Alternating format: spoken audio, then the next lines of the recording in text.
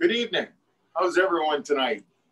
My name is Larry Falcon. I'm here with April Mason, and we will be doing our event this evening in regards to backcountry touring and how easy and safely it is to get involved with.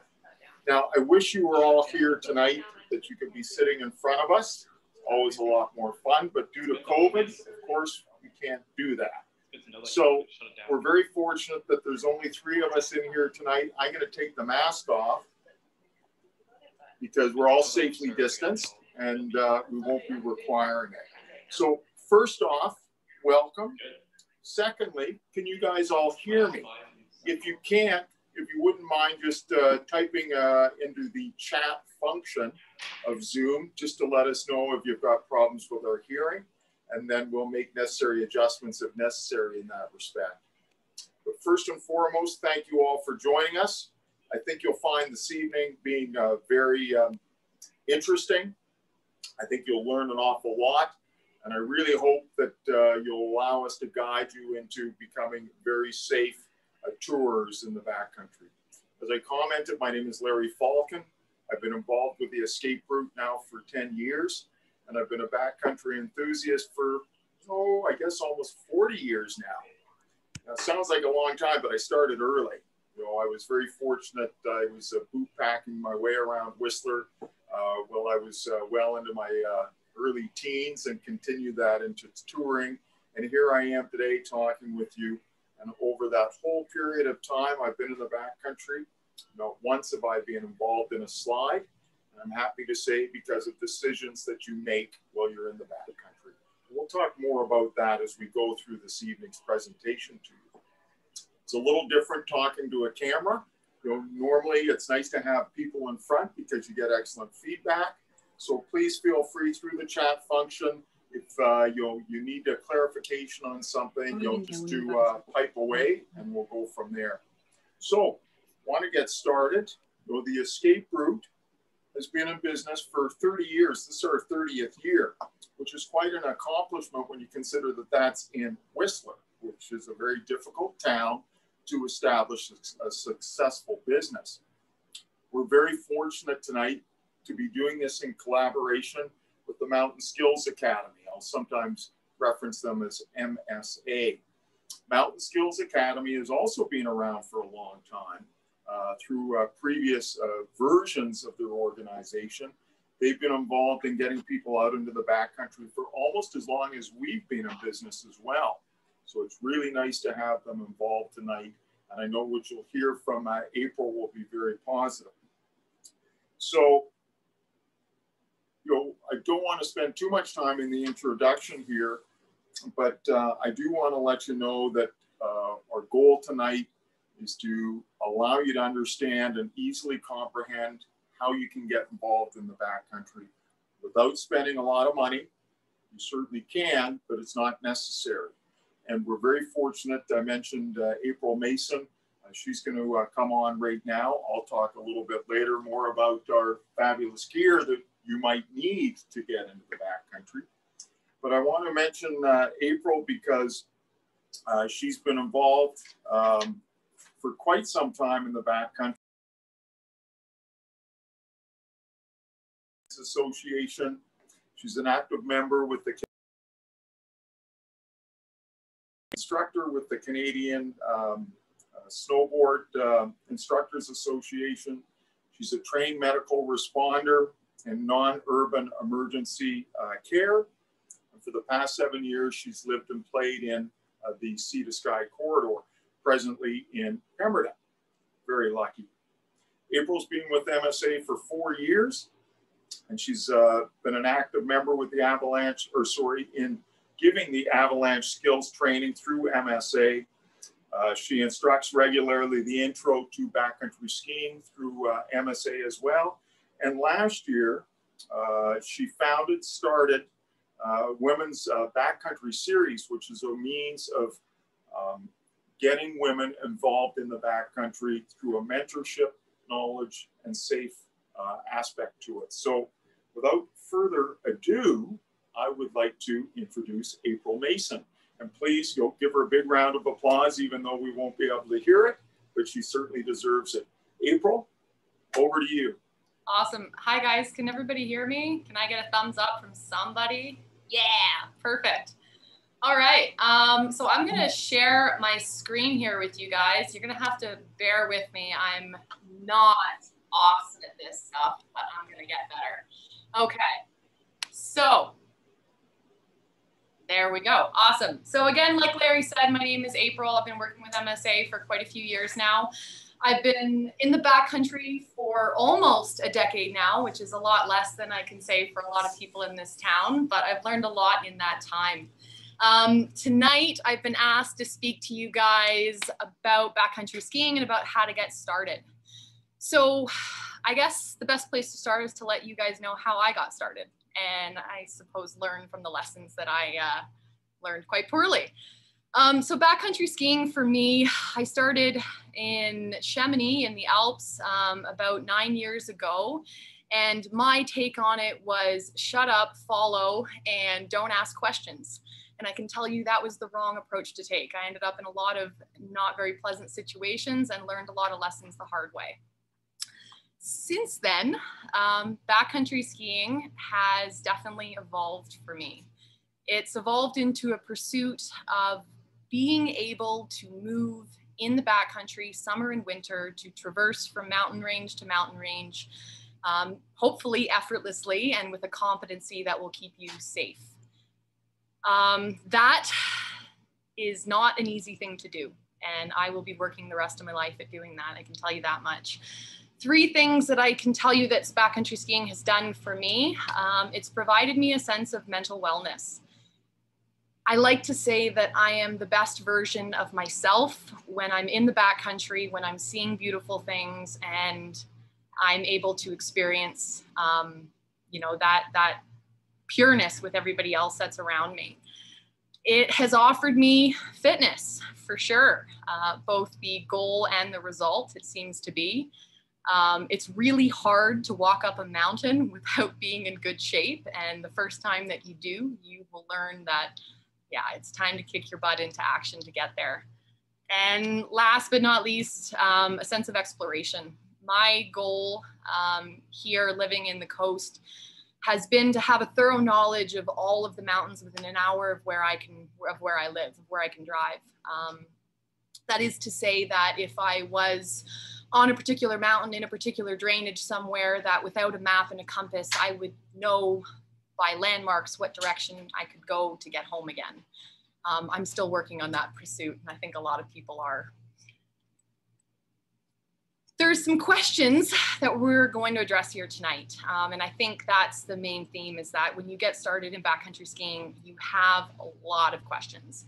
And the very first one seems to be, what gear do I need?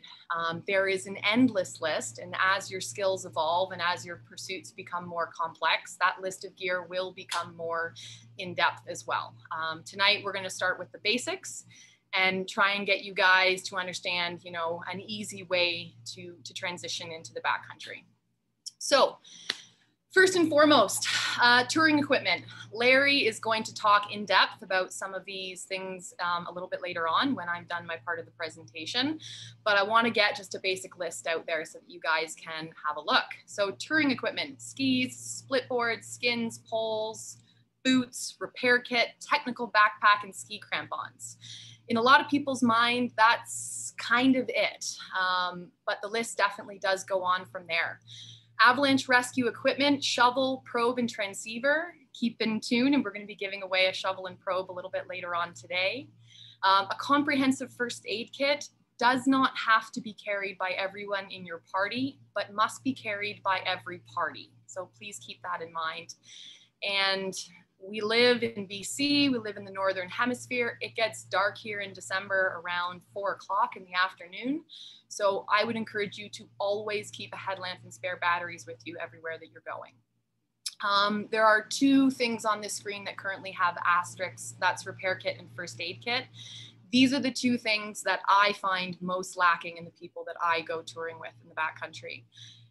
If you own a split board or if you own a pair of touring skis, you should have the basic tools and the basic hardware to repair that in the backcountry. I'm going to be definitely talking a little bit more about this as we move through the presentation, but I just wanted to get that out there. All right, what else do we have? Technical clothing, that's a big investment as well. Base layers, mid layers, ski socks, Gore-Tex, gloves. Okay, all of these things will cost some money, but I'll show you how we can cheat that system a little bit, okay?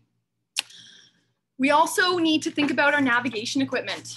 Map, compass is the basics, but it is, you know, modern times, and GPS, a phone, and even a battery pack is something that is going to be really useful to you in the backcountry.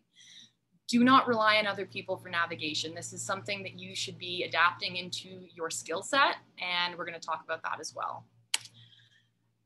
Last but not least, one that a lot of people tend to forget, transportation. I work in the summertime in wildfire, and we say that one of the most dangerous things we do is driving to and from the fire. And there is no exception for backcountry skiing. Trying to drive the Duffy Lake Pass on a snowy morning with 4 inches of snow on the road is as dangerous as anything that you're going to do in the backcountry. So keep that in mind. All right, now this is my advice. That was a long list.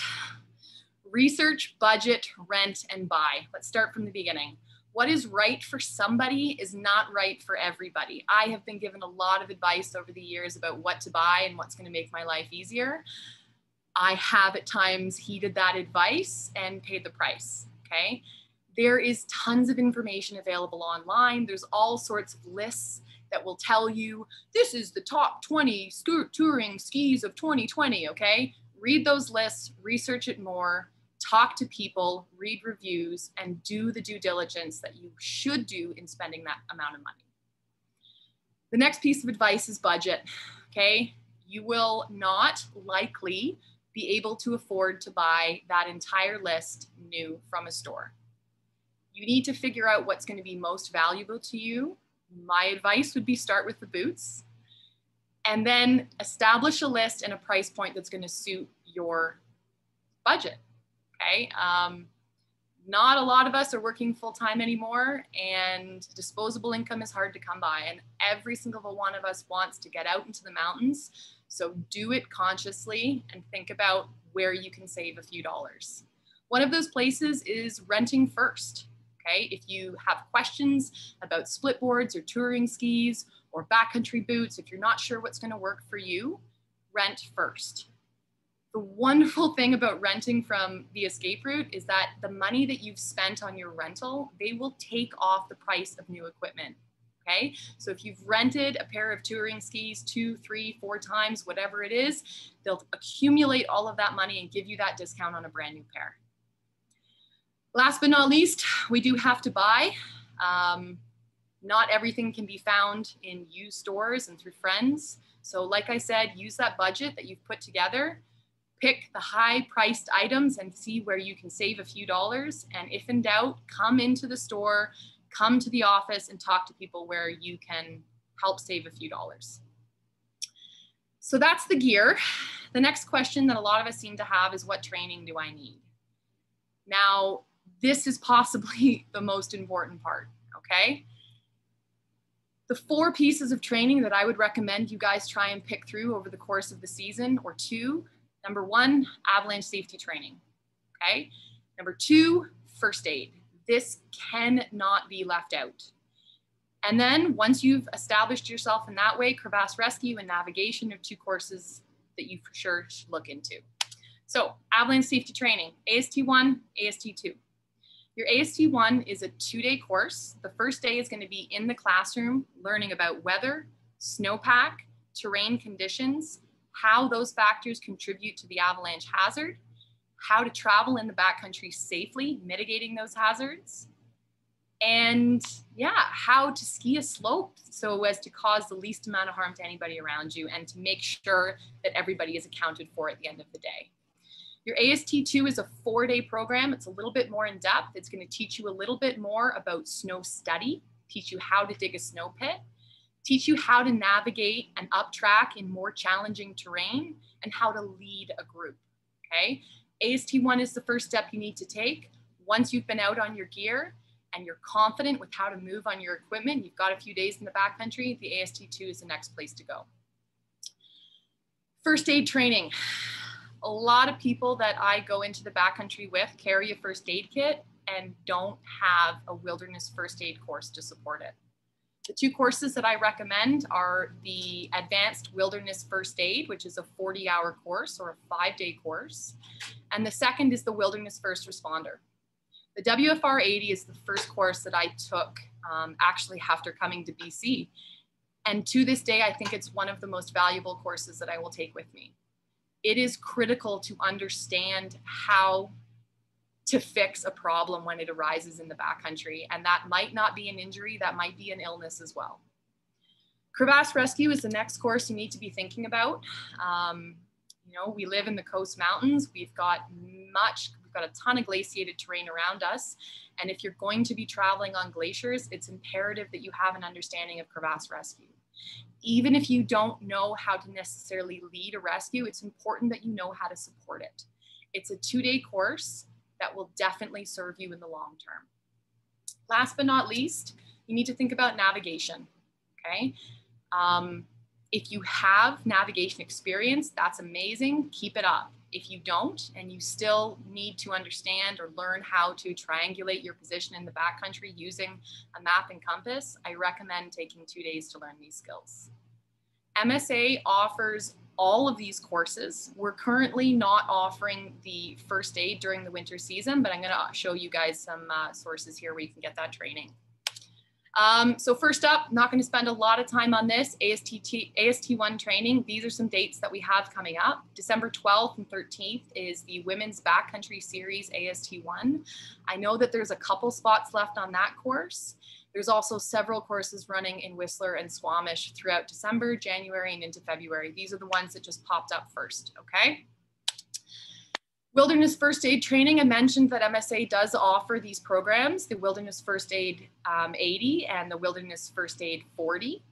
We're currently not offering the program during the winter season, but if you are looking for that training, this is where you can go and find it. Coast Wilderness Medical Training has programs running in both Vancouver and Squamish in the coming months.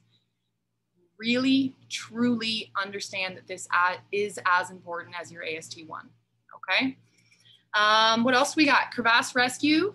So this is again a 2-day course that MSA offers, and these are the programs that we have scheduled.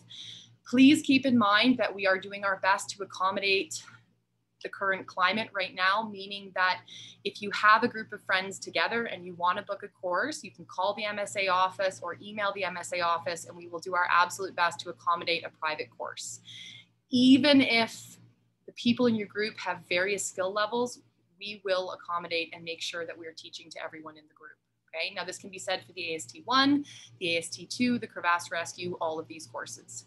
We're gonna work with you and do our best to make sure that everybody goes into the backcountry this year with adequate training. The navigation course, we don't have public courses scheduled at this point in time, but like I said, I would encourage you to call the office or email the office and we'll get something scheduled for you and your friends. Okay. Now this is the real meat and potatoes. This is the question I get asked a lot. Where do I go? There are a ton of resources available online, so I'm not going to dive into that in depth. What I'm going to do is answer some pretty simple questions for you. When I think about where to go, when I teach trip planning in an AST1, there's kind of 4 questions that come to mind first and foremost. Okay, what's the forecast? What is the snow telling me? What terrain is appropriate for those conditions, and what risks am I putting myself into, okay? So first, this is the avalanche triangle. In an AST1, this is the very first thing we look at: weather, terrain, and snowpack. These are the 3 factors that are gonna help us decide where we wanna go. The first, like I mentioned, is the forecast. Here's a couple of resources that you can use. 3 of them are URLs. I trust that you guys can figure that one out. I'm going to dive a little bit more in depth into Avalanche Canada, okay? Avalanche Canada is a publicly funded organization, meaning your tax dollars are paying for it, so use it, that helps get the information and the training out there and make sure that the bulletin, the Avalanche Hazard Bulletin, is disseminated to everyone who needs to look for it, okay? So what you're gonna do is you're gonna go to avalanche.ca, You're gonna go to backcountry resources and you're gonna click on mountain weather forecast, okay? What you do when you do that is you're gonna find this. It's gonna give you a multi-tiered, multi-day breakdown of what the weather is looking to do over the next couple of days in our local region and throughout BC. Now, unless you're a weather buff, they're gonna use some terms that you might not be familiar with, which is why they have this handy tool, Weather Glossary, on the left-hand side at the bottom. Anything you need to know about the weather will be there, broken down and easy to understand. Next, if you don't know who this guy is, research him, find it out. John Baldwin has put tracks across every inch of the Coast Mountains and a lot of parts of British Columbia. And he's put an easy list together, weather resources and otherwise, for you guys to use. It's really easy to find this information and you gotta do it, okay? So moving on from John, there's a couple pieces of advice I'm gonna give to you guys. Check the weather forecast daily. I don't care if you're skiing the resort, if you're staying home, whatever it is, check the forecast daily, check the avalanche bulletin daily, and keep a journal. This is gonna help you understand the patterns that are evolving over time. If you neglect to check the forecast and come mid-January, you decide you wanna go backcountry skiing, there's gonna be a ton of information missing, okay? Now there will be some tools that I'm gonna show you here in a second to help fix that knowledge gap, but by keeping a weather blog or a weather journal daily and an avalanche bulletin journal daily, you're gonna save yourself a lot of time. The next question that I ask myself in deciding where to go is, what is the snow telling me? This is not an easy question. This is something, an intuition that will evolve over your entire career in the backcountry. But I'm gonna try and show you a few sources here. So again, back to avalanche.ca. When you go to avalanche.ca, this is the very first screen you're gonna see. It's British Columbia broken up into various forecast regions. Over here on the left, we have the Coast Mountains, Coast Mountain Forecast Region, sea to sky. And over on the right, we have the South Coast Inland. So South Coast Inland is gonna be more applicable if you're looking to tour in the Duffy or up north of Pemberton, okay? The bulletin is not currently being published, not until November 25th, which is why on the screen, you're gonna see those black diamonds. Over to the right of the screen, you can see that in the Rockies and across the Alberta border, they are forecasting already. You click on those icons and the bulletin's gonna pop up. Now the bulletin is challenging to read if you haven't taken an avalanche course. There's gonna be a lot of terminology that will be a little bit mystifying to you. So this is what we're gonna do. We're gonna go to avalanche.ca. We're gonna click on Learn, and then we're gonna click on Glossary, okay? Another piece of information to help fill those gaps. In the glossary, they will have every complex avalanche or weather term broken down, easy for you to understand, including diagrams and links to other sources. Please, please, please use these resources to your advantage, okay? Now in the bulletin as well,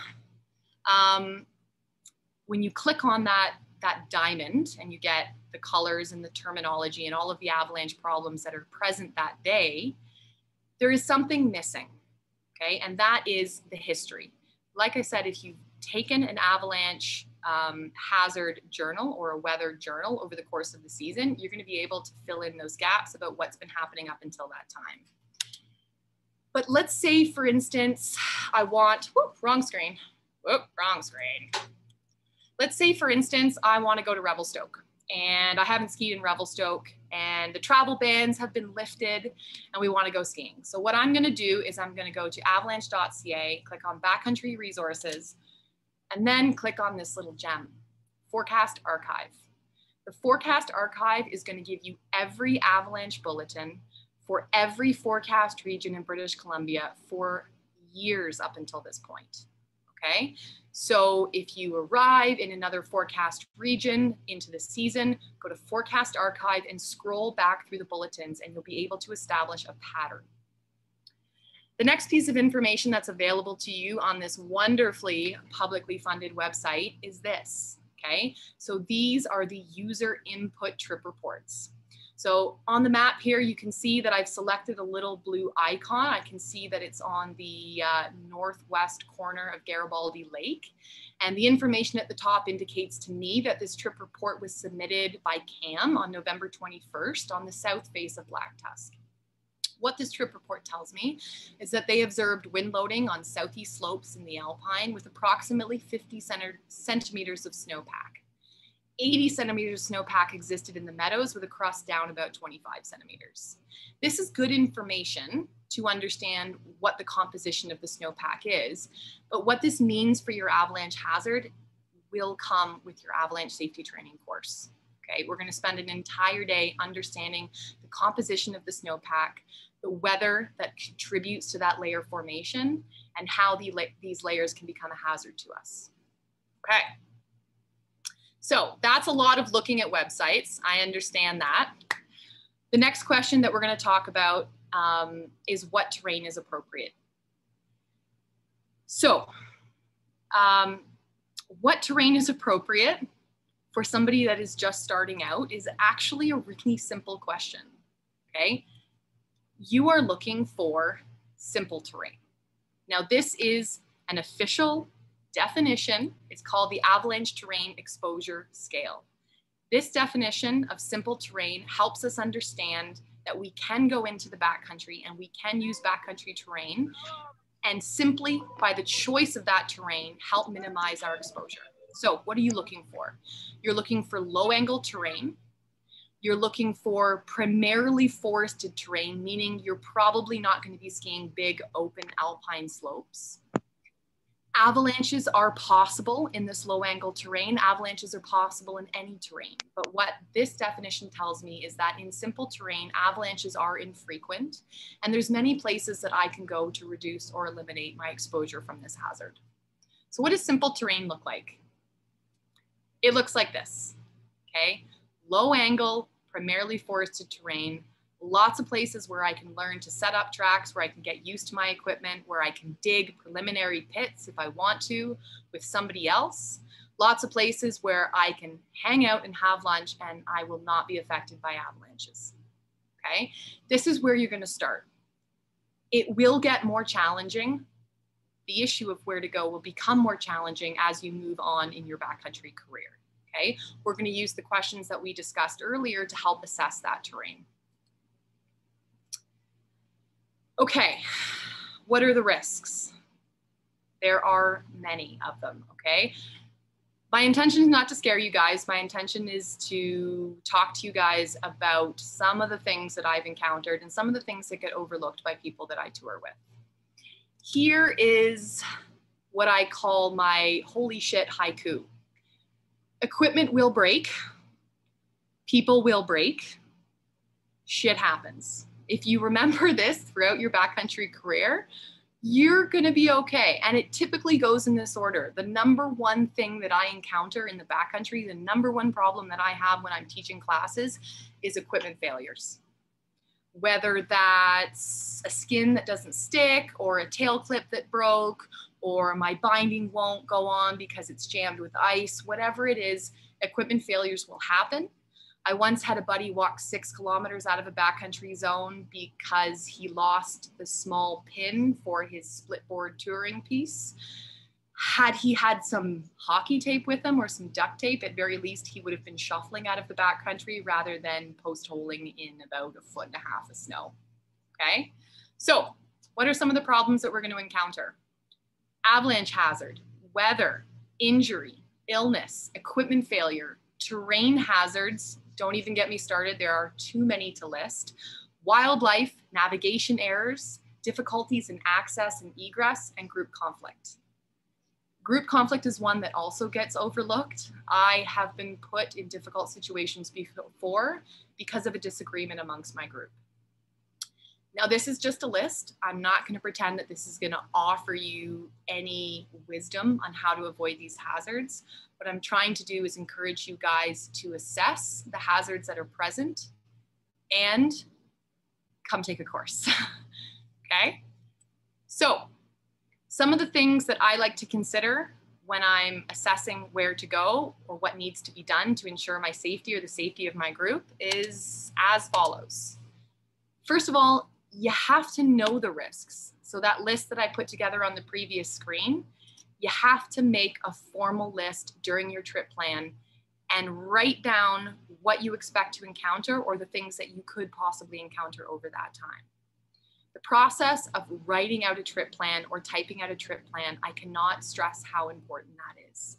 It's something that we teach in the AST1, and it's something that I do every single day when I go into the backcountry. I keep my book with me. I write down the problems that I feel I'm going to come into, the plans that I have, the issues that I could potentially run into, and how I plan to deal with them. So know the risks and do your rescue practice. Okay? That is something that I encourage not only every season, but several times a season. There's a lot of people that take their AST1, get a sort of confidence from that, and move into the backcountry. Your AST1 is comprised of about 3 hours of in-depth rescue practice, which is not enough, okay? Meaning that once you've done your AST1, it's important a few weeks out to get together with your friends, practice again. A few months out, practice again. The next season, practice again. Communications plan. This is one that I take very personally. It's, 2020, and I believe that going into the backcountry without the ability to communicate and call out for help is unreasonable.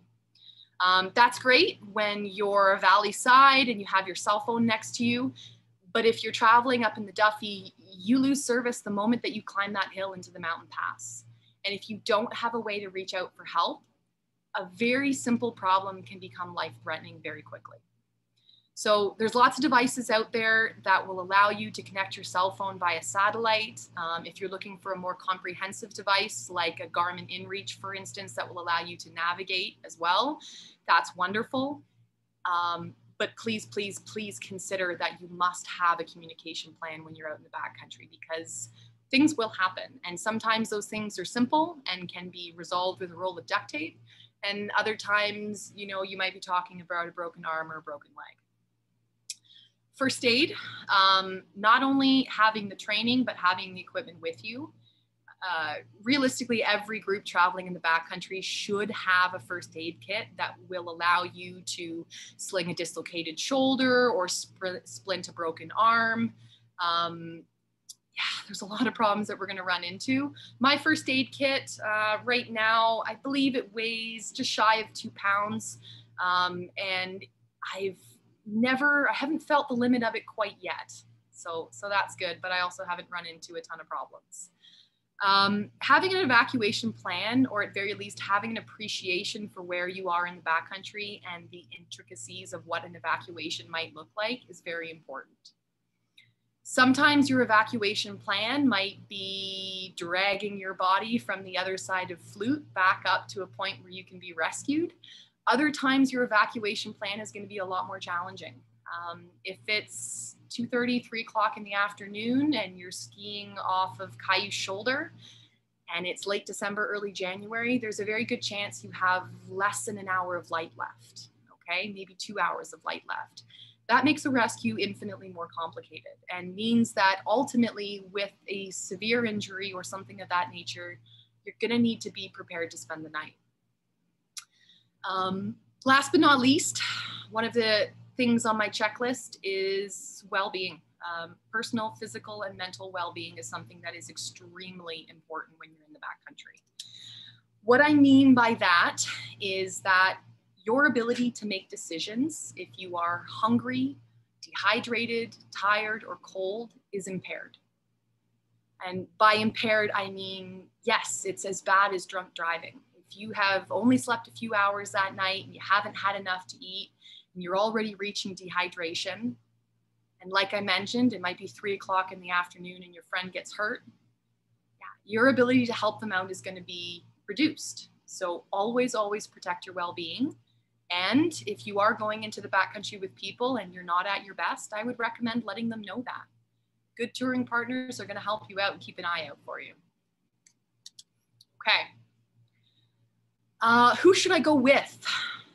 This is probably the #1 question that I get, to be quite honest. For people starting out, it's challenging. It is really challenging because a lot of people will not go into the backcountry with you unless you've done basic rescue training, unless you've taken an AST1 and you've demonstrated those competencies. So my best piece of advice on who you should go with is the most experienced, knowledgeable, and passionate person willing to go with you. Simple, right?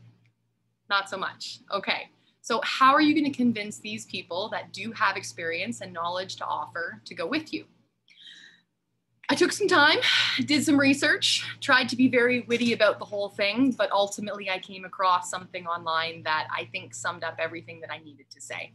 There was an article from Teton Gravity Research a few years ago called 5 Ways to be a Great Backcountry Ski Partner. And they hit the nail on the head. So first and foremost, my recommendation is to do your homework. And what I mean by that is check the weather, read the bulletin, dial in your gear, understand the complexities of the terrain that you're going into, and be in shape and ready to perform in the event that you need to, because sometimes things don't always go as expected. Second one, shut up and listen. What I mean by that is there's a lot of things going on in the backcountry that require a little bit of focus and concentration. To those of you who enjoy, walking into town with their headphones in, that's great. I don't recommend walking up a skin track with your headphones in. There's a lot going on underneath your feet and a lot of subtle nuances of the weather that day, things that are changing, evolution in the snowpack as you climb in elevation that you need to be paying attention to.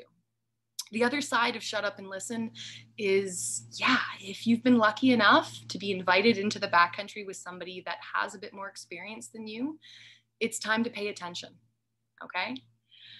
3, I don't need to go into #3, bring good snacks, okay?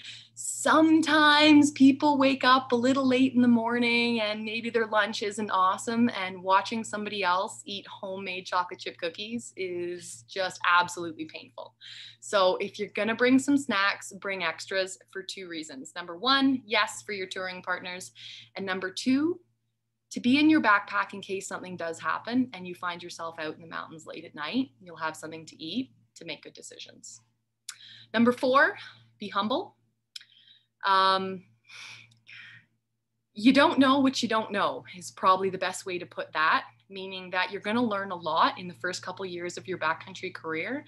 And probably the one thing you're going to learn is how much you don't know.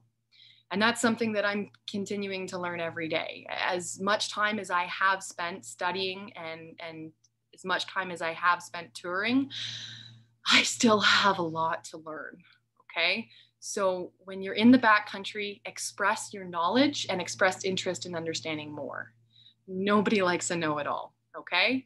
And last but not least, something that I seem to have to learn time and time again, be cheerfully willing to bail.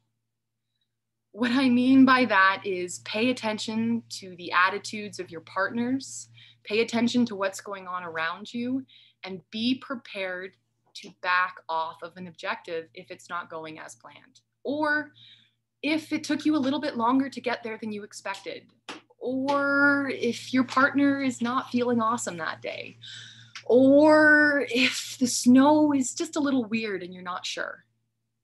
Being cheerfully willing to bail is probably the #1 quality that I look for in a touring partner, other than snacks, of course. For the ladies in the group, I want to also, kind of point these guys out, Mountain Mentors. I was a member of the Mountain Mentors program last year.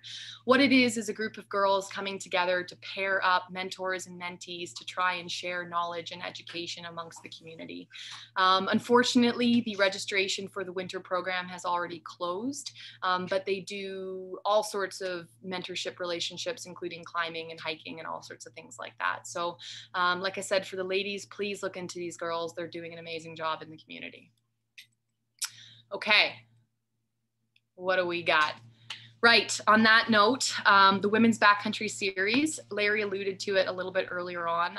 The Women's Backcountry Series is a backcountry education community program that I put together last year to help foster a sense of, to help foster, the relationships amongst women. Really, what I'm trying to do is I'm not trying to gender segregate in the backcountry. I've definitely had some critics that, have said it's important for women to be touring with other members of the community. Of course it is. Absolutely it is.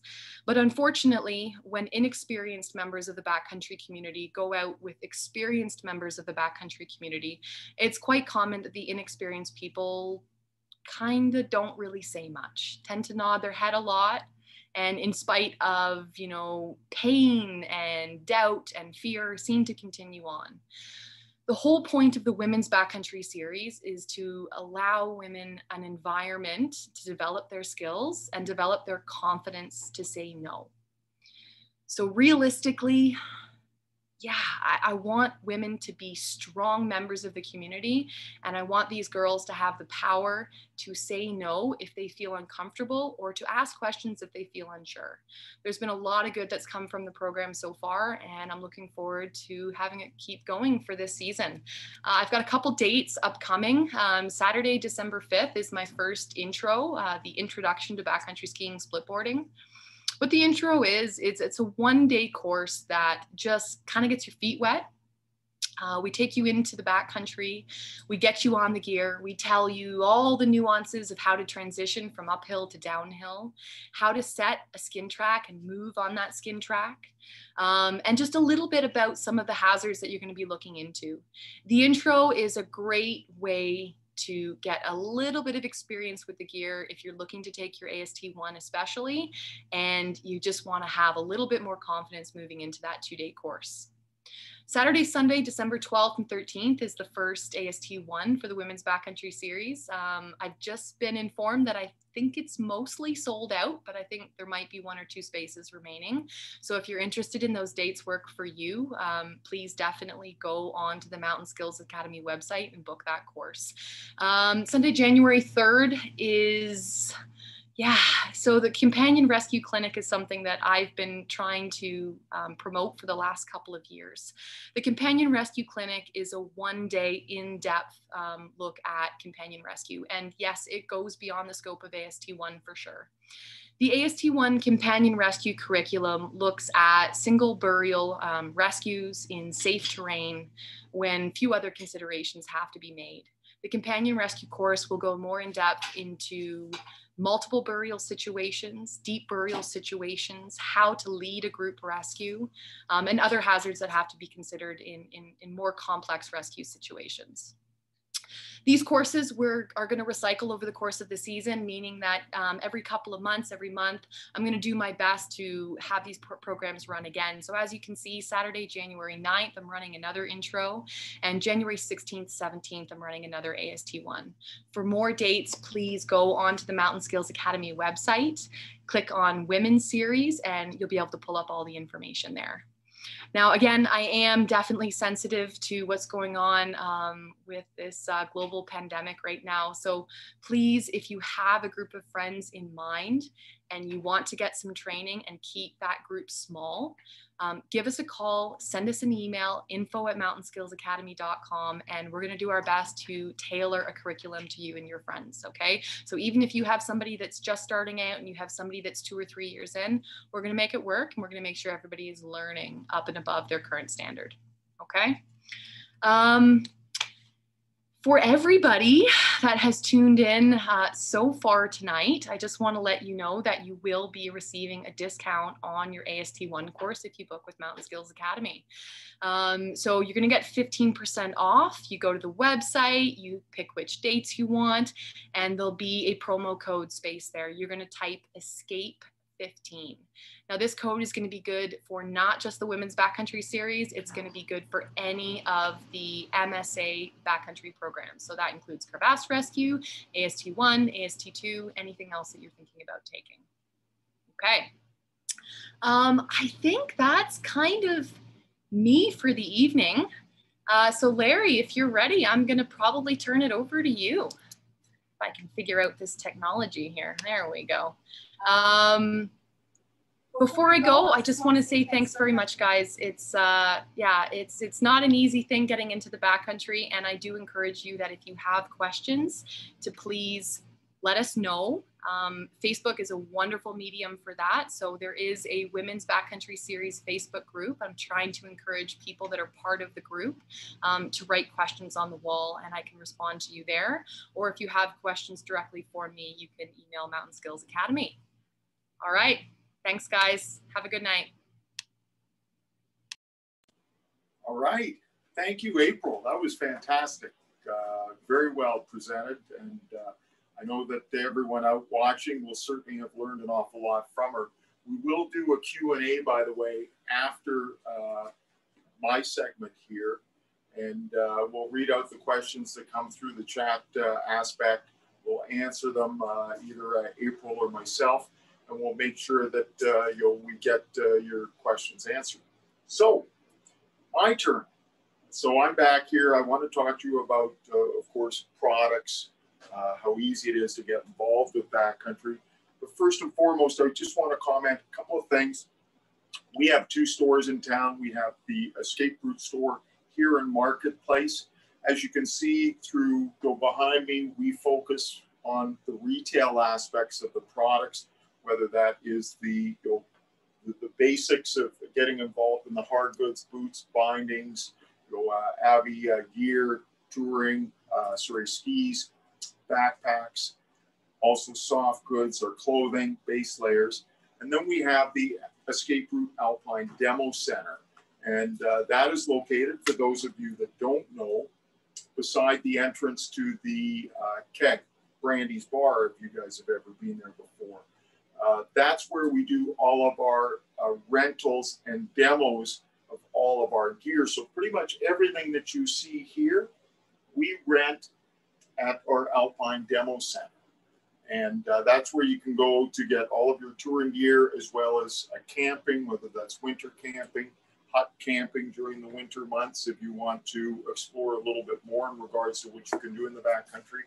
We're fortunate to have a lot of free huts throughout BC, and they're a lot of fun to take advantage of. Now, let's talk more about touring. So we'll kind of get into the nitty gritty. Most people, when you talk touring, they envision beautiful, deep powdered snow and not a track in front. And I can say that that is definitely what enticed me into it out of the gate. So powder is my drug. And when it comes to touring, I don't want to see a track in front of me.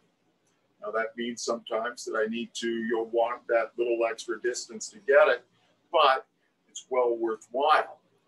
Interestingly though, the more you spend doing touring, the more you realize that there's the adventure aspect that actually keeps you wanting to come back.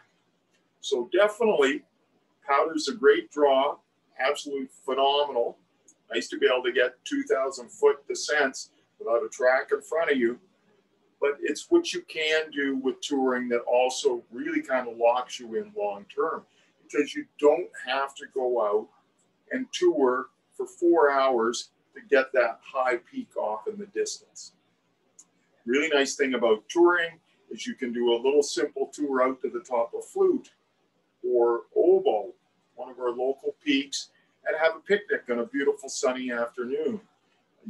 It does not have to be something hard. And when we first get out and start touring, it's really important to realize that you want to get out and have some fun. Build an adventure around it.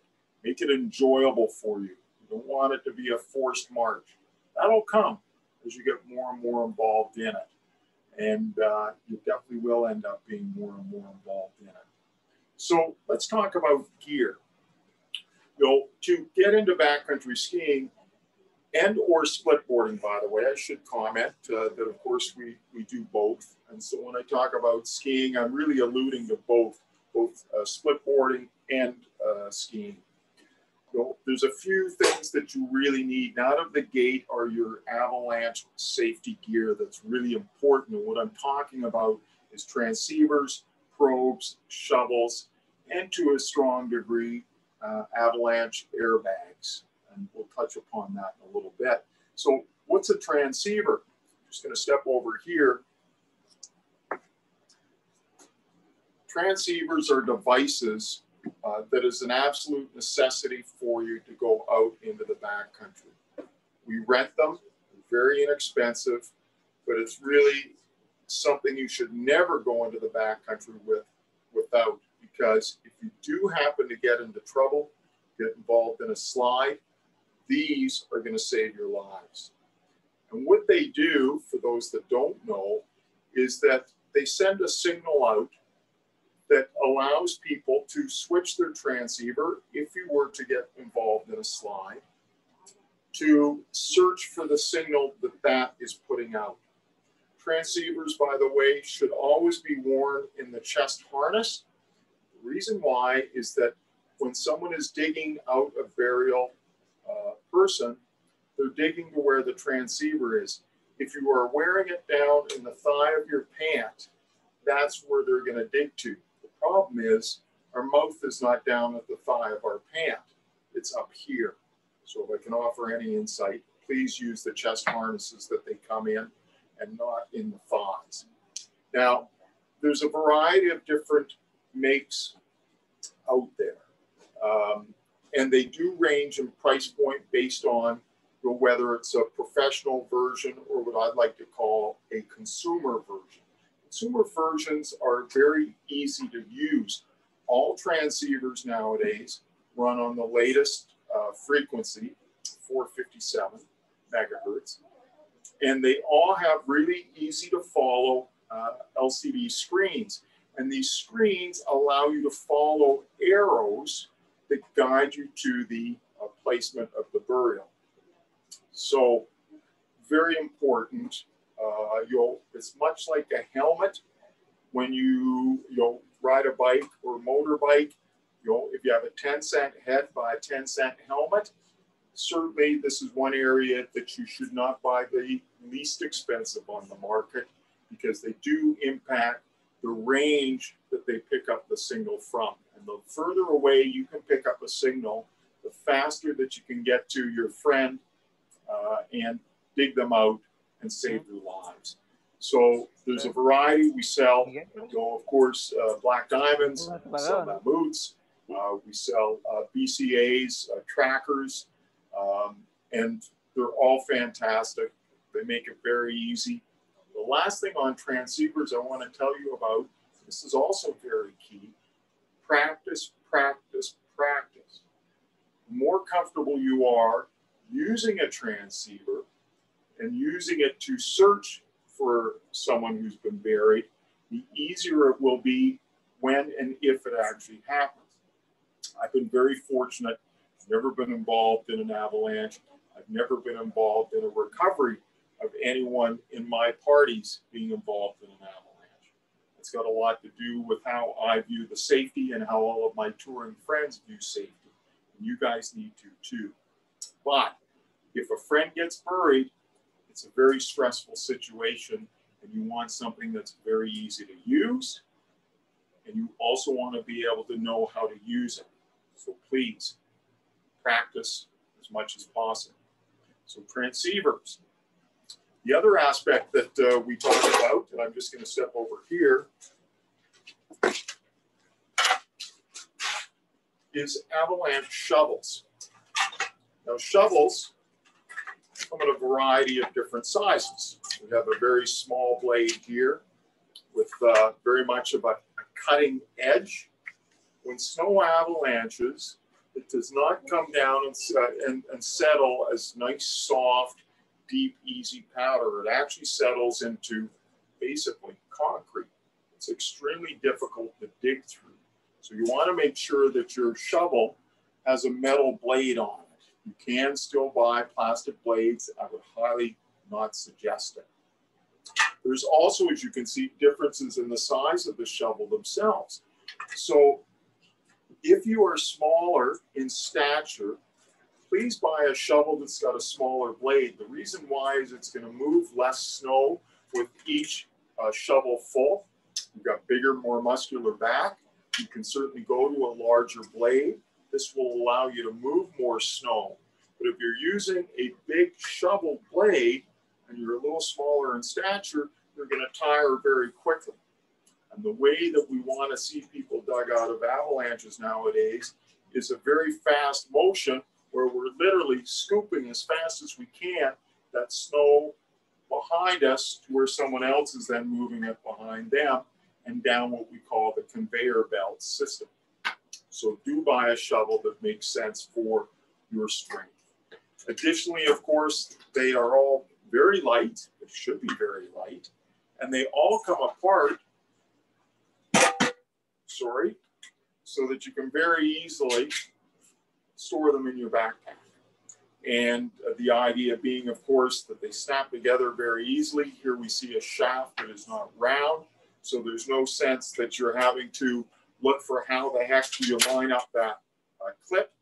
And of course, it allows you as well to extend the blade out.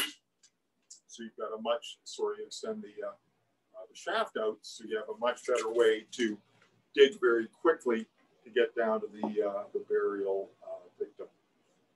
Shovels are really key. Here we see a T handle. You can also get what's called a D handle, whichever fits more comfortably in your hand. It's a matter of preference. I do like the T handle myself. And we're seeing, rather than digging this way, we're now more digging this way. I'm pushing that snow behind us, and the next person in the party moves it back so we can very quickly get down to where the person is. Thirdly, in an avalanche safety kit is what's called the probe. Probes are devices that allow you to quickly take that out of your pack and literally throw it out and allow you to snap together a device that allows you to probe into the snowpack for your burial victim. Probes come in different sizes. You can get as short as 240 centimeters, and they go all the way up to 320 centimeters. Because we live in a coastal area, we tend to get a lot of snow, and our snowpack is a lot deeper than what we would traditionally see in Europe. I would highly recommend that you always get the longest probe that you can. The reason being is that as we're probing the snowpack, our snowpacks can easily get above 300 centimeters, and there's nothing worse if you're running a 240 centimeter probe. Each time you go to probe, you've got to bend down to push that probe as far down into the snowpack as you can. If you have a much longer probe, it allows you to do it more upright, hence it's a lot more efficient and a lot more effective in trying to find that person. So probes, by the way, come in aluminum or carbon. Carbon, of course, allows you lighter. It also allows generally for less deflection. Deflection being as you put that probe down through the snow, that it's not angling out on you. You want that probe to travel straight down to where hopefully the person is that's been buried. So the unfortunate aspect, of course, is carbon, much like mountain bikes. The lighter everything is, the more expensive it is. And certainly that's the case with carbon probes. You can certainly buy a very good, inexpensive probe that's aluminum. It will be very effective. Might be a little bit heavier, but we're talking grams, not pounds. And so don't be afraid. Buy something that fits your budget. I think that's really important. That's also the case whether it is a shovel. The transceiver, as I mentioned, you'll definitely look at another aspect of being, afford what you can. The better it is, the easier it is, the faster you'll be able to locate your friends or friend if they happen to be buried. So those three items should always go out with you anytime you go into the backcountry. And I should comment, there's no such thing as slack country. You'll hear that term. Anytime you go beyond the boundary of our resort or any mountains resort, you are in the backcountry.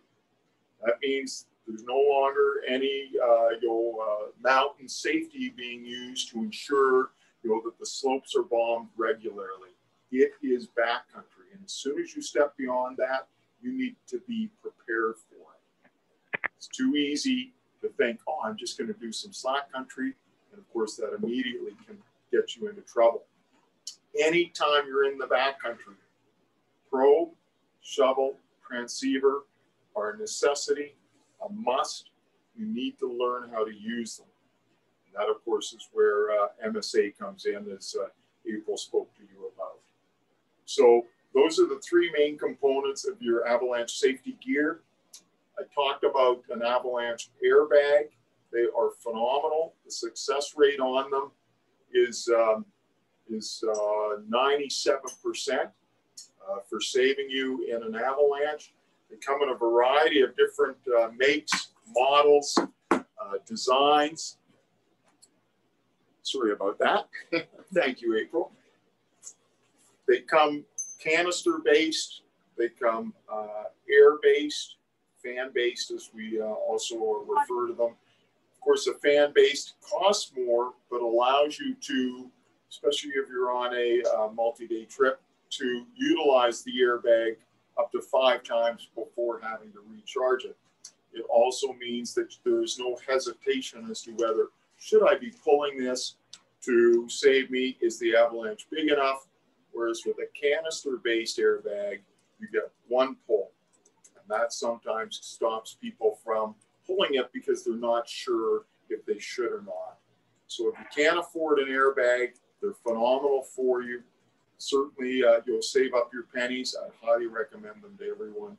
And if not, definitely go out with just a regular backpack that has the space for you to take your probes, shovels, extra gloves, water, some food, an extra down layer generally that you can put on you if it's very cold, or if someone gets injured, you can provide it to them to keep them warm.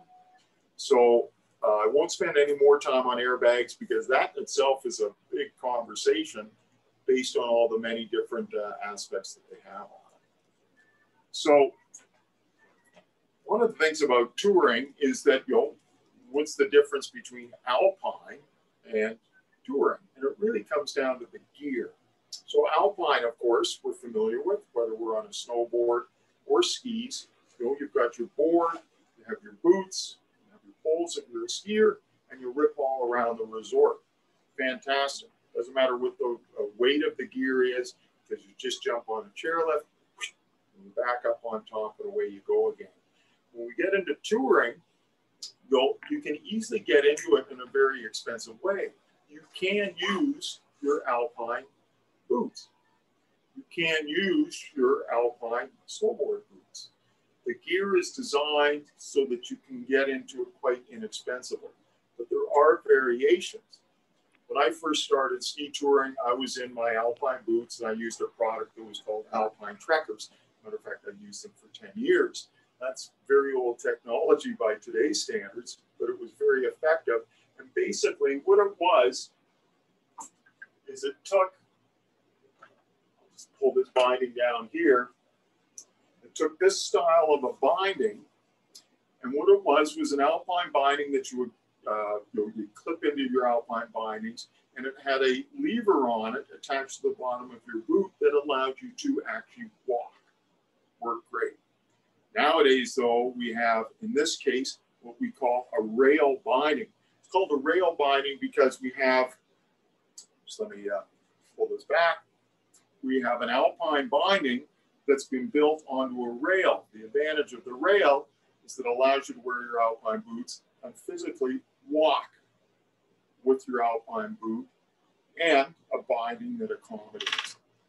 A very inexpensive way to get involved in touring.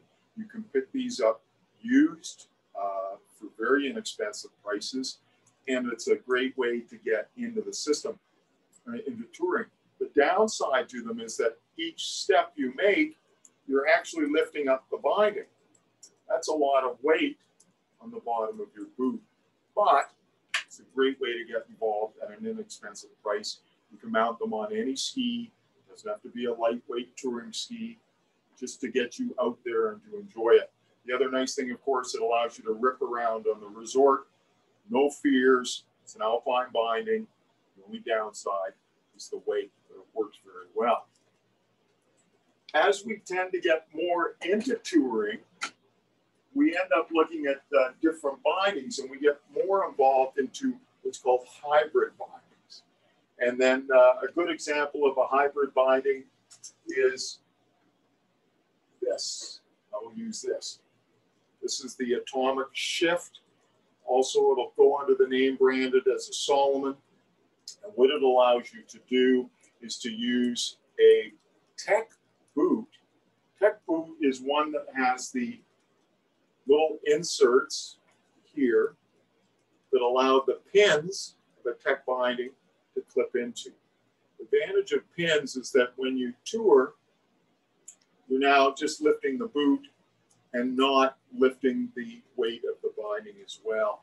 So it's a really nice system because, as you can see right now, looks just like your everyday alpine binding, but you can easily convert it just by pulling this lever down. Now exposes the pins or tech pins, and that allows you to now tour uphill with a tech compatible boot. We have a lot of boots being manufactured now by the alpine companies that include those tech inserts that allow you to walk up the hill. So as you get more into it, the bindings have changed a lot. This is more what we would call a true tech binding or a pin binding. This will not allow you to use an alpine boot in it. It has to have tech compatibility. The beauty of it is that it's considerably lighter than those two versions that I've shown you, and it's extremely easy to use. You step into it and out of it very much like you would just a regular alpine binding. The pins close in on your inserts on the toe of your boot, and the heel, I'll just rotate this. The heel clips into these two pins here to secure you, much as you're secured on an alpine binding setup. The difference is that you do not have a cup on the back of the heel piece that holds down the boot. These two pins snap into the back of a boot. Use this one as an example. And the pins actually spread open as they go in, and then they snap closed over top. So tech bindings, pin bindings, are DIN certified. The difference being in an alpine boot, you have a DIN setting in the toe for horizontal release. And in the heel, you have a straight vertical release. In most tech bindings, there's two DIN settings in the heel. That allows a vertical release and allows a horizontal release. And this all came about when tech bindings were initially designed back in the 60s. And that was because the theory was they felt that it was easier on the knee to have you release at the heel this way, horizontally and vertically, rather than at the toe. Less stress on the knee. And that's where this whole concept came from. And it works extremely well. I ski these bindings all over the resort. I have no issues or fears of them pre-releasing or not releasing. I've never had them not come off when they're supposed to. And I've always had them stay on when they're supposed to. They're very capable. I will tell you, though, that the first time you put your toe into one, your boot, and you look down and you go, oh my gosh, is that going to hold me? The answer is yes. Now, one other thing on a binding like this is that on the heel, we simply rotate it to go into walk mode. This brake automatically locks into the raised position. That would now allow your heel to move up and down without engaging the pins on the back of the binding because we have rotated those sideways. The real beauty is these devices here. These are called climbing aids or steps. Because these are on the back of the heel of the binding, they're extremely easy to use. You literally use the basket on your pole to just flick these forward and back, because as we tour up, it's never a steady slope. It always undulates. And if you can use your climbing aids easily, you will use them all the time, and that allows you to become a lot more efficient. A lot of the hybrid bindings that I showed you and the rail binding, they have climbing aids, but they're generally under the boot itself. That necessitates either having to bend down to manually flick it with your hand, which is a pain in the butt, no end if you have to do it repeatedly. Or you need to take your ski pole, point, and try and maneuver it into engaging it and disengaging it. What ends up happening, because it's not easy to use, you end up not using it as efficiently as you should. Awesome. This is an area where you will get into the more you spend as a tourer, ski tourer, like anything. When you first start mountain biking, you're on a very inexpensive bike. You start to enjoy it, you start to like it, you get a better bike. And before you know it, you're riding a $10,000 bike. Same with ski touring. With the bindings, the more you get into it, the lighter your bindings become, to the point that you end up purchasing bindings like this. Doesn't look like much, does it? It's extremely light, but yet it's still extremely capable. And of course, the lighter the gear, the easier and the quicker it is to get up the hill. But that's for down the road. We want to talk about how easy is it for you to get in. We've got a couple of good solutions. Certainly used gear is very important. Please, that when you do buy it, you'll have someone that knows touring. You'll look it over on your behalf to guide you as to whether it's a good purchase or not, whether it's being beat up, is it in good shape, because that will certainly, that's important for you. You want your bindings to be always in good working condition to keep you safe when you're out there. You want to make sure it always releases if it needs to be. So that's a quick overview on bindings for you. Just going to put this one back. Then I want to talk about ski boots. So we talked about being able to use your alpine boots. It works very well. I did that for 10 years. And you're just letting me know the time here. So on ski boots, an alpine boot does not have what's called a walk mode. A walk mode is a device, a clip at the back, that unhinges the cuff of the boot so that we can now walk more casually as we would in a normal street shoe, rather than walking like a robot as we do whenever we're in an alpine boot. Luckily, split boarding, by the way, a lot easier. The boots and bindings, of course, are different, but it allows you to do the same thing as we're talking about with ski gear. With the walk mode, that provides you the range of motion that allows you to walk very comfortably, whether that's from your car to the bottom of the lifts to get up the hill, or to go out and tour. Nice thing about touring boots is that they are extremely comfortable. Reason being, alpine boots are designed and focused on performance, comfort, and then warmth, because they know if you get cold toes, you just go into the lodge, you can warm up your toes.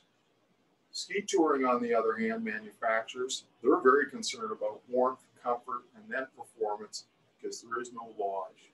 Go in and warm up your toes. The liners on ski touring boots are thicker because they need that warmth. We want you to have more room in your toes, so it's a lot more comfortable. So it's a different fit than what you would get from an alpine boot. And of course, that comfort with that added thickness is really nice. So alpine boots work great. A lot of people, though, will buy what we call a combi boot. A combi boot is, and I'll use this Dynafit as an example, looks very much like an alpine boot, but it's got an exceptional walk mode on it. It also has the stiffness that people are used to in a resort style boot that you can, just drive your skis like crazy on a hard icy day and motor down the hill.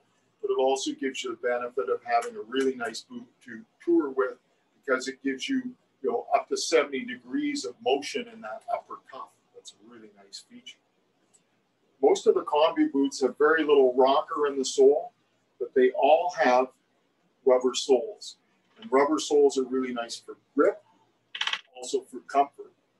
So any boot with a rubber sole, you need to use a binding that has a toe height adjustment. It's very important because we see that there's rocker built into that boot, so it walks a lot easier, and that it also, with that rubber sole, will impact the amount of pressure it puts onto your toe piece. With this boot, I can step into any alpine binding. The problem is, it'll go in, but your release values on your binding go right out the window. So if you normally ski as a din of 10, all of a sudden, you put this boot in that binding, you're going to end up with a din of 30 plus, because it's just not going to be able to release as you want.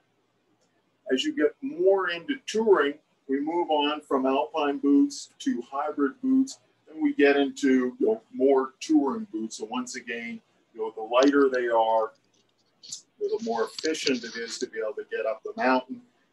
It's almost like you got a pair of running shoes on. And surprisingly, they still ski well. So the nice thing about ski touring is we tend to go up when the weather's really nice. The snow is beautiful, lots of soft powder. We don't need a 130 flex alpine boot to be able to turn our skis in. And that's something that a nice lightweight touring boot will do for you. So we've talked about bindings, talked about boots, talked about alpine gear. We still need to talk about skis. I can't see my notes because the bright light has blinded me. So now I go to read, it's like, what the heck? Oh, of course, skins. How could I forget? So when you go touring, whether it's on a split board or a snowboard, a split board, or skis, I should say, you need a pair of skins. Skins allow you to walk uphill. And basically, it comes about because way back when, at the beginning of ski touring, they literally used seal skins, because seal fur, when you push it one way, the hairs fall down, allowing you to glide. And yet when you went the other way, it pulled the hairs up, which gave you that traction to walk up the hill. So nowadays with skins, we have three types. The least expensive to purchase are synthetic skins. So these are touring skins that are 100% synthetic. And the fibers are very stiff and really easy to walk uphill on, because those stiff fibers allow you to penetrate the snow and get easy grip. It's very difficult when we first start out skinning. We're not sure on the technique. Most of us tend to bend a little bit too much forward at the waist, and that unweights the skin, and we end up falling forward onto our knees and hands all the time. So we really want to skin more upright. So synthetic skins are least expensive. They also tend to be the heaviest and don't glide as well. You then go to what's called a mix. That's where you'll get a skin and it's made 30% synthetic, 70% mohair. Mohair is an animal, and they use the fur of it to create a skin that is a lot lighter and gives you much better glide.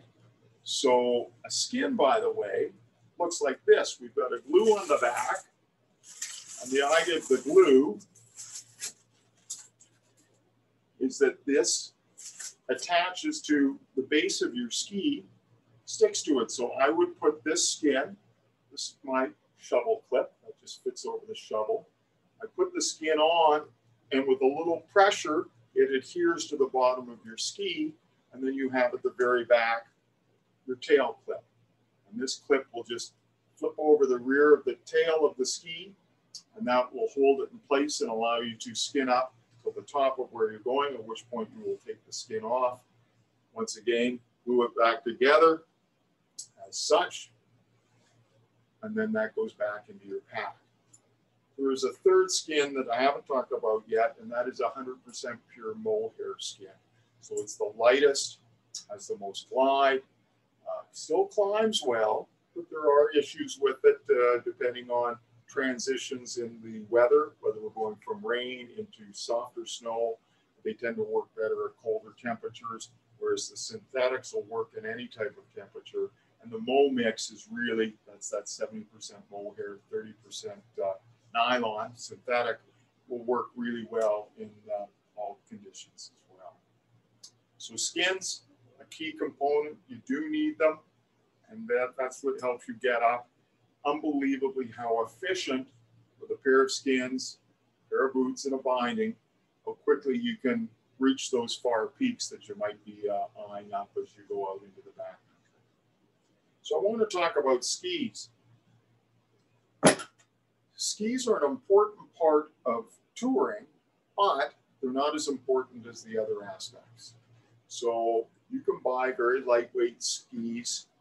They're amazingly fast going up, but oftentimes they're very flimsy for going down because they're designed for the focus on uphill travel rather than downhill travel.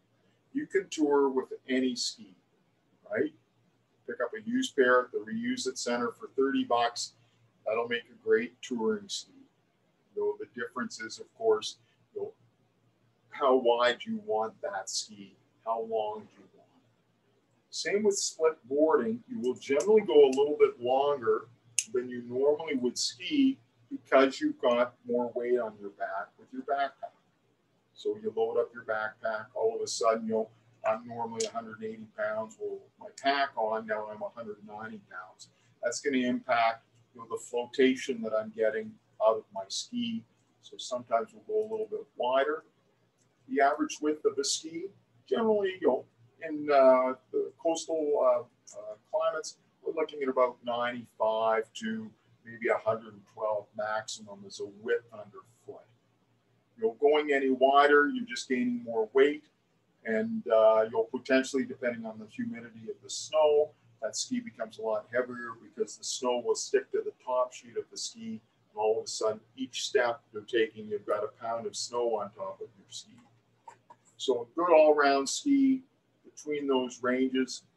As I commented, length go a little bit longer. If you're normally skiing a 176 centimeter ski, you'll jump to a 184 for your touring ski.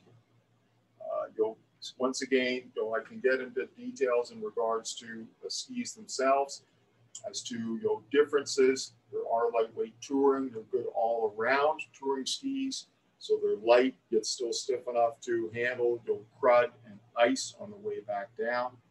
Also, you want a ski with a turn radius that fits your skiing style.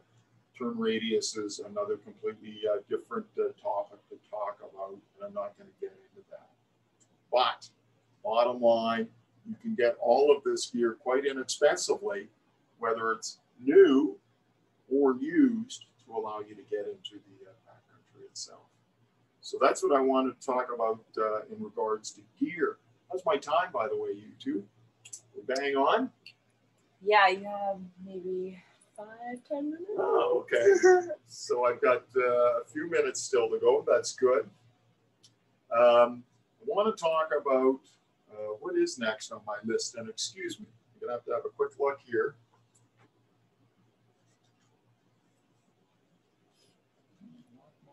Good. Oh, we're at 8, so we're going to go a bit over time. But are we okay? But it's okay. You can get what you need. Yeah. So what I'm going to do is that I'm going to talk about something that we want to make available to you. The Escape Route is offering a 25% off cost for touring gear. We'd love to see you get out and try it. So between now and December 23rd, all of you are available to use our gear, to get out and try touring.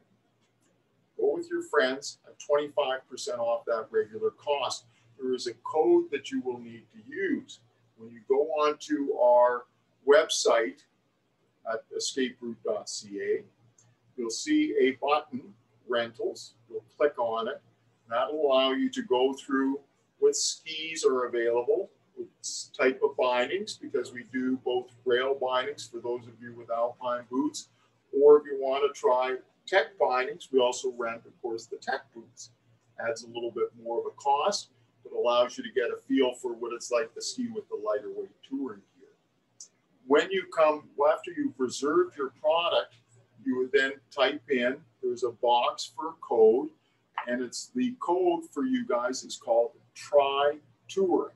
So if you type Try Touring into that code box, that will allow you to receive 25% off any of our touring gear to allow you to get out. And this is our way of saying, try it. I know you're going to like it. It's very addictive. It's very much something that once you do a couple of times, you'll want to do it all the time. And just please take advantage of it. That's available for all of you. The last thing I'll comment before I wrap up and we go to your questions, and that is that April alluded to your physical capabilities. Touring is something that you can do. You don't have to be in really good shape, right? You don't have to be this machine to be able to go out and enjoy it. Doesn't matter whether you haven't ridden your bike or you haven't done a lot of exercise in the last few years, as long as you can ski or snowboard competently, we'd like to say, at least an intermediate level, you can get out and ski tour. And what you'll find is that we have lots of exceptional ski touring off of our peaks throughout the resort or off behind our resort. And of course, lots of areas within the Ski to Sky corridor, the Duffy, for example, Cloudburst, Rainbow, Sprout, all these different areas up and down the valley. So thank you. That's all I have to provide for you. I really hope that you can take advantage of our 25% savings. I really look forward to seeing you out on the hills. And if you have any questions, please feel free to type them in now. And I believe that April wants to give away a couple of items. April? I think we're going to do the questions first before the giveaway. All right. There we go. Sorry, we're going to do questions first. Then we'll do the giveaway. So let's see if there are any questions. We just got April checking out the... So there was a question.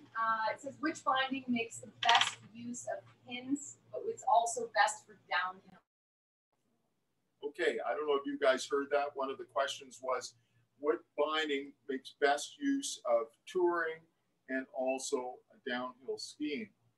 So from my perspective, the best binding and also the least expensive is this one from Benefit. It's called the ST10 or the Rotation 10. It's an extremely stable binding, solid binding for skiing in the alpine resort. Literally rip all over the mountain. I love to ski very fast, and I do with no compunction in this binding. There are those combi bindings that I talked about, specifically, for example, the Atomic Shift or the Solomon Shift. The downside to them is that you can alpine, you can tour, but they're not as easy to use. And this is an exceptional binding that allows you to do both tour and alpine. And I think it's a great binding for you to consider. You can also find them quite inexpensively on the used market. Benefit has been building this design for years. It's very much proven, unbelievably capable, very light. Thank you. All right, I'm going to chime back in here for a second. We have a few more questions from the wall. So the question was, do we also rent split boards? Does the Escape Route rent split boards? Absolutely, they rent split boards. They have an amazing fleet. And there was another question here. Somebody would like to get a list of the products that you've mentioned during your presentation, Larry. So if you could put that together, and we'll post that on the Escape Route Facebook group, maybe. by all means, I'd be happy to put that list together for you. Amazing. Another question that we have here was, how much is the women's intro day? So that day we currently have priced at $239, but of course you are going to get a 15% discount with the code ESCAPE15. How much is the AST1? If I remember correctly off the top of my head, the AST1 is $279. So again, that includes one classroom day and a field day as well. And we also have the option to extend that course. So if you want to take an AST1 plus for a small fee, we can add an extra backcountry day to that course and get you guys a little bit more experience on the skin track. Any other questions that we have coming in? Do you have intro groups that are not just for women? Absolutely. So if you go on to the Mountain Skills Academy webpage, I'm trying to see here. Let me follow the links. You're going to click on, let's see, where am I? If you click on ski, which is the icon on the very far left, and then intro to skiing and splitboarding, and that's going to pop up there for you. And like I said, guys, please keep in mind that we can do these days as a private, and in fact, we encourage it. Do you have, where are we here? Any more questions? People would like to see the slideshow. Absolutely. I can see if I can get the slideshow posted for you guys. Any other questions about gear? I know that Larry talked a lot about touring skis and touring boots. If you guys have questions about split boards, I'm definitely the person to talk to. I am technically obsessed with that stuff. I've had my trials and tribulations over the years.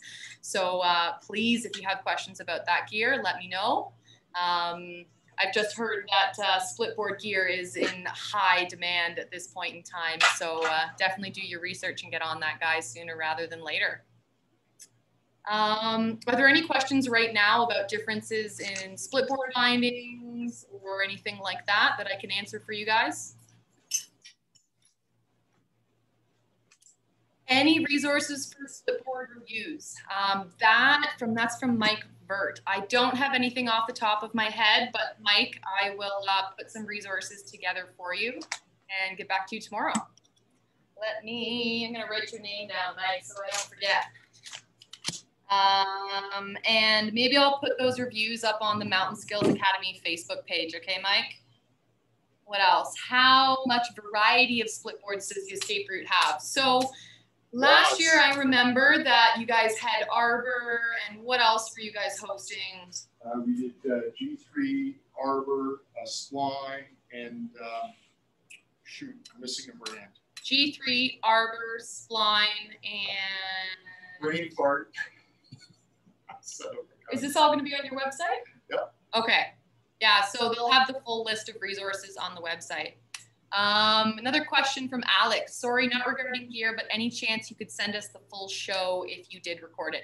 Absolutely. So we have recorded the whole show, and we're going to post it on, I think, the Escape Route webpage.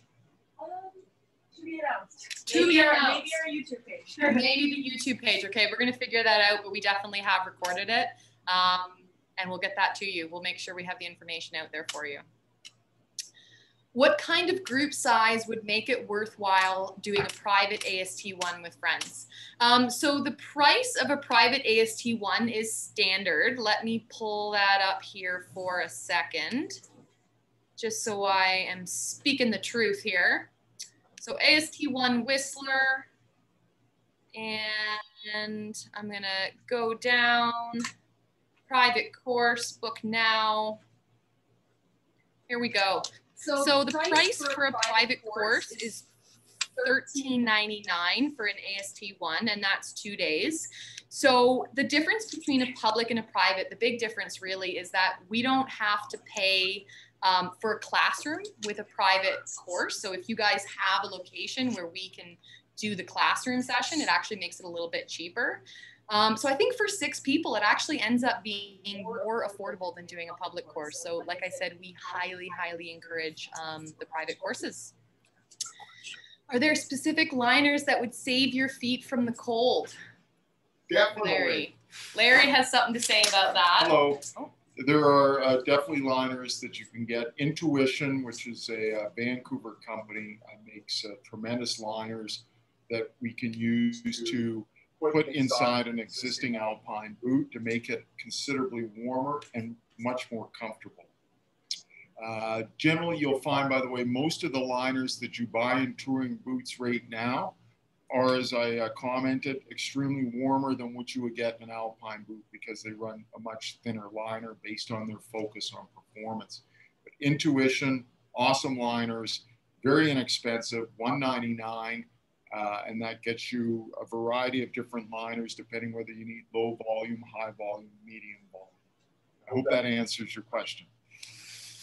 Okay, I can attest to the Intuition liners are an absolute lifesaver. I'm a bit of a weird person. I'm a hard boot split boarder, which means that I use ski boots to go split boarding. The boots that I bought, if I didn't put Intuitions in them, would have been just absolutely hopeless. And just this year, I've kept with the same boots and replaced the liners, and they feel like brand new boots again. So I'm very happy about that. What else? What is the ideal size of a touring group in the backcountry? That's a really good question. So as you evolve in your career, you're going to get more comfortable going out as a partnership with people. But starting out, I recommend no less than 3, no more than 4. And I know that's quite specific. Yeah, you know, if you're just starting out, it's important to have other people there to bounce ideas off of and other people there to help out in the event of an injury or something like that. Any more than 4 people, what I say in an AST1 is that if you have a group of 4 people, about 2 to 3 people end up making the decisions. If you have a group of 6 people, about 2 to 3 people end up making the decisions. If you have a group of 25 people, about 2 to 3 people end up making the decisions. So keeping the group small, but not too small starting out, I think is really important. 3 to 4 is kind of the key in my opinion. Are you demoing touring skis right now, Larry? We are, I'll just quickly jump in. Yes, we are demoing and renting our ski gear right now. Not our whole fleet because we have some brand new, very expensive touring gear that we won't let out till we have a better understanding of what the snowpack is. Last year, for example, it was a very bad snow year at the start, and so we limited access to that high-end product. This year, we're off to a really good start. I think that our concerns will be allayed very quickly in regards to snowpack. So yes, you can rent immediately. We do have AST groups going out this weekend in conjunction with MSAA. And of course, a lot of their clients are renting their gear from us. Hopefully that answers that for you. Thank you. Okay, so we're gonna wrap it up here pretty soon. There's a couple more questions that I might want to address. I heard Scarpa boots are fairly soft. I have them right now, but I'm an alpine racer, so I'm just a bit concerned that it might be too soft when going downhill. Any suggestions or thoughts? Yeah, this is one for Larry. It's a great question, actually. I get it a lot, particularly from the people that are ex-racers, and of course we have a lot of those in Canada. So the Scarpa boots, they come in different flex patterns. So you can get a 110 flex or a 100 flex up to a 130 flex. Flex patterns are a guideline. So one brand's 130 flex can be very soft. Technica, for example, versus say a Fisher's 130 was extremely stiff. So there are variations. Really that's dependent upon foot shape. As to what boot might be best for you, whether that's a Dynafit, for example, the Hoji, very stiff 130 flex that would be more than suitable for what you're looking for. But that's something that we could or should have a discussion with one-on-one. Thank you. All right, come in and talk to Larry. Okay, let's go here. I got a question. How are you guys so awesome? See you on the mountain. Oh, that's a good one. Love it. Yippee! Okay, last question. Can we rent the full kit of everything needed for a day in the backcountry? Skis with bindings, boots, transceiver, shovel, probe, etc. And is that discounted with our code? And if so, about how much would that be? Most definitely. You can rent absolutely everything you need from us to get out in the backcountry. And that even goes beyond what you've listed. It includes backpacks too. You bet. Backpacks. It includes sleeping bags, sleeping mats, tents if you want to do winter camping, pots, stoves, gosh, the list goes on and on and on.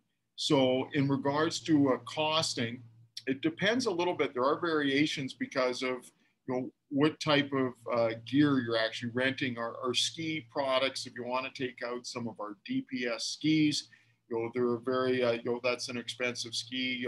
Retail, it's $1,500, and that's reflected in the pricing. But you should easily be able to get out with a full package, for just over $120, and that includes everything for you. Awesome.